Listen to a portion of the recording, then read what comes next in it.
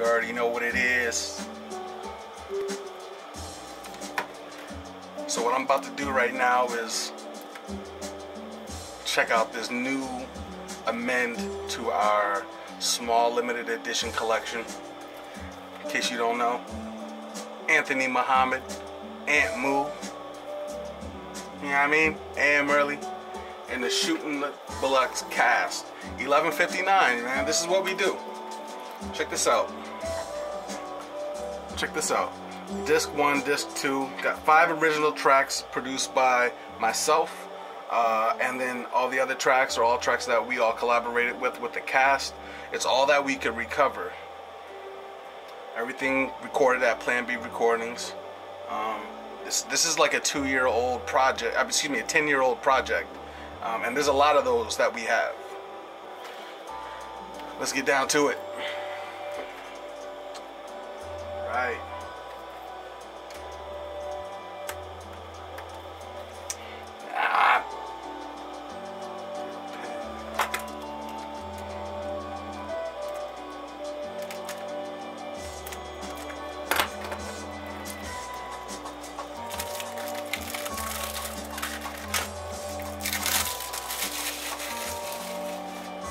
Alright. A.M. Early. 11:59, motherfucker. Bam, son. Ooh. Who that is, nigga? Sorry, I'm out of pocket. That's disc 1. Ooh. That's disc 2. Wee. Yo, look at that artwork, though. I put a lot of work into that. So anyways, let's check out this man's 6-panel fold out. Oh shit, here we go. Bam. Oh motherfucker. Of course, while I'm trying to do something here. I'm saying. There we go. Alright. Go. An exclusive salvage of lost music. A.M. Early, multi-flowing lyricist, a truly passionate recording artist with a story to tell. You're motherfucking right. Some of the credits, some more credits. Executive producer Anthony Muhammad. All the photography, the actual photography is actually A.M. Early's own photography. So definitely want to credit him to that. There's credit in the actual album for him.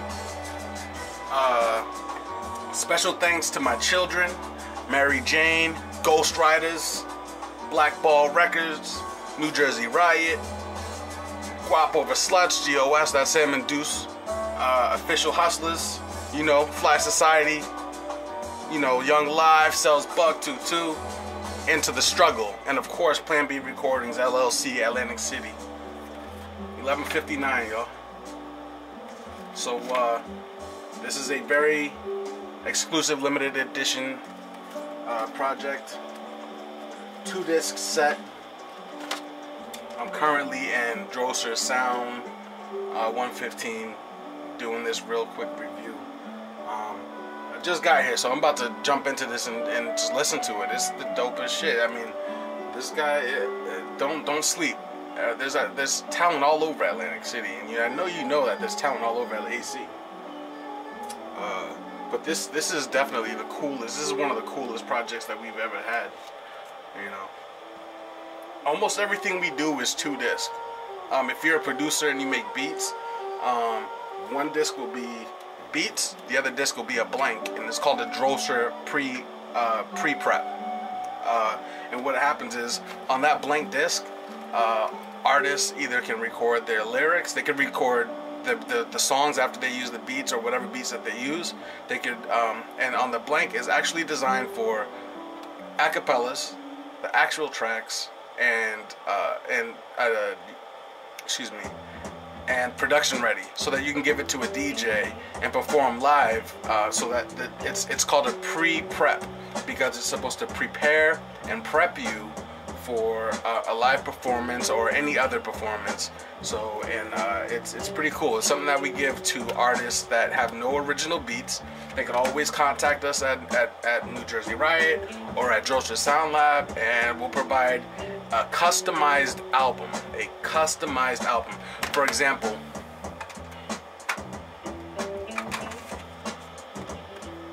alright, so like Piggy Banks and the rest of the change. Disc 1 is all the beats. Disc 2 is a blank. It's a blank disc. So that whenever it even says here, disc 1 instrumental demo.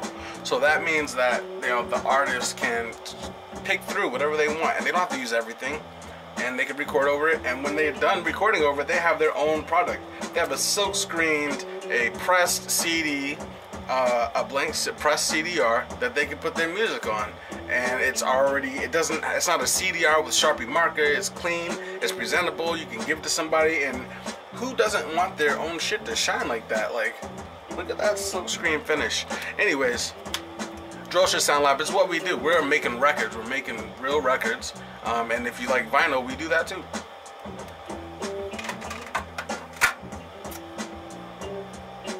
Anyway, AM early. Yeah. Oh yeah. I got a copy for you early. It's right here. I mean, some of the features, let me break it down real quick, because there's copies for a few people that are featured on this. So, track number 7, that's Do You Right. You remember that? That shit had Tutu, Cells, it had John Bravo, had Real Live, and of course AM Early. We got Big Was. Alright, you got KMFR, Official Hustlers, you know, the Kill Motherfucking Radio track. That was definitely an experimental track that we went in on that. That's all. This is a salvage. You know, there's a lot of people on here that that were around. You know, they were around then, and you know, 10 years ago when we were doing this, we never imagined this being a thing. We never imagined this going anywhere or being somewhere. This is, for me, is nostalgic, because I dedicated the time to all of these artists, without a plan at the time to do this, but we were having fun. We were doing our thing, and that was the most prime of our creative abilities, was then, when it was fresh and it was new. And this is 10 years ago, so thanks for bearing with me. Work with it.